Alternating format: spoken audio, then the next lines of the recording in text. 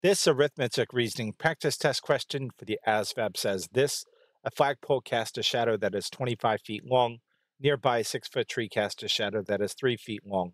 What is the height of the flagpole? So we have to assume, given that these two things are next to each other, that that their heights and lengths of their shadows are going to be proportional. In other words, we can use a proportion to solve this one.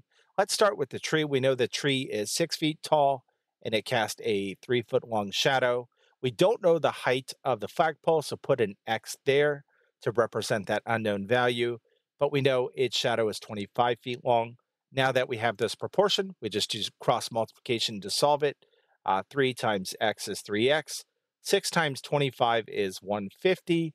Divide both sides by 3 to get x by itself. X equals 50.